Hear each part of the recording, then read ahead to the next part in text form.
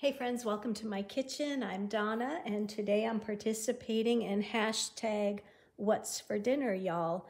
This is an open collaboration hosted by Kimmy's Kitchen and More. And Kimmy, along with Lois over at Life with Lois, they also host a crockpot casserole open collaboration on Tuesdays. It's not Tuesday, but I'm going to go ahead and link all that information anyway. So what's for dinner is in my crock pot. I have a whole chicken in my crock pot. I cut up in the bigger chunks, an onion.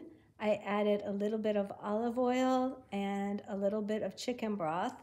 I rubbed the chicken with some garlic powder, onion powder, salt, pepper, I think some sage. I think that was it. Put it in there, and then I added a couple of dabs of butter on top. It's on low. It's going to cook about 7 hours. The trick with chicken in the crock pot is you don't want to overcook it and you don't want to undercook it. You want it just right for it to be tender and not mushy. So I find by adding the extra moisture with the broth, the butter, a little bit of olive oil, I think that helps. So it's probably going to be, like I say, about 7 hours. Could do it on high for about 4 hours. That would work too.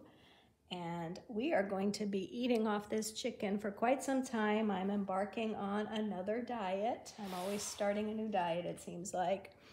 And I also made, let's see here if you can see it, a big old salad. So we'll be snacking on this as well. It has some romaine lettuce, some snap peas, some walnuts, some sun-dried tomatoes, cucumber, mushrooms, onion. No tomatoes, but we have the sun-dried tomatoes in there.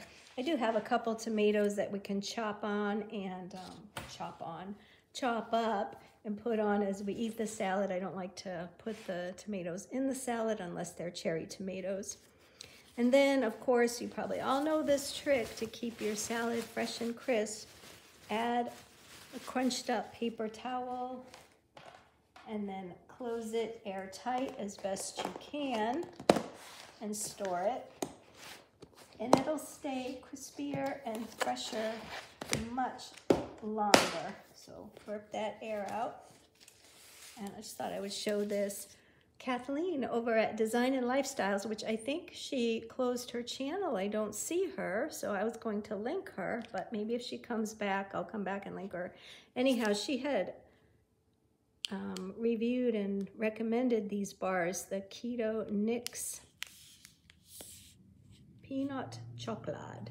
They are Swedish-style lower carb bars, so I picked up a few of those to try. But yeah, it's gonna be chicken and salad for a few days, and that's what's for dinner, y'all. And that's what's happening in the crock pot. So everyone have a great night, and I'll check in later. Bye, guys.